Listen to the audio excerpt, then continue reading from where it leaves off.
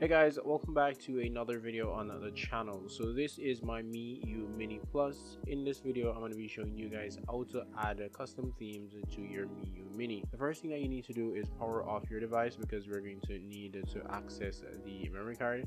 Once you have it powered off, you're going to go ahead and remove your memory card. Then we're going to add the memory card to an adapter, and then we're going to install it into our PC. Now that we have our micro SD card opened up, as you can see right there, the Onion version 4.2.3, what we need to do is go into it. So we're going to open it up. We're going to go down to where you see themes, and then these are all the themes that I currently have.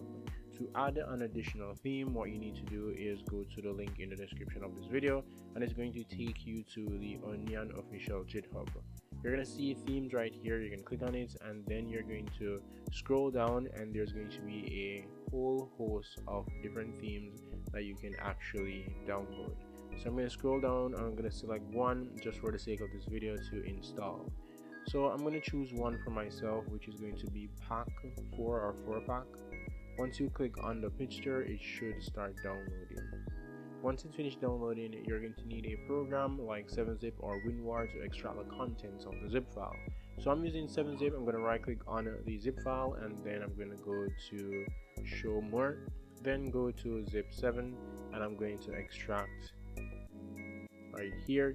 It's going to create itself a new folder. I'm going to take that folder, cut it, and I'm going to open up or go back to the directory where I have my themes. I'm going to go ahead and paste the folder that I just copied.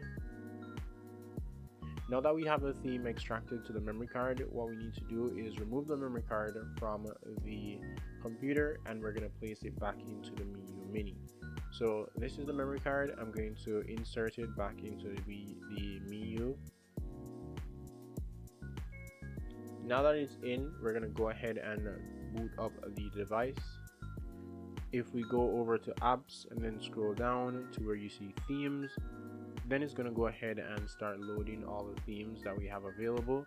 And you can see that we have a few themes. I'm going to look for the one that I just added.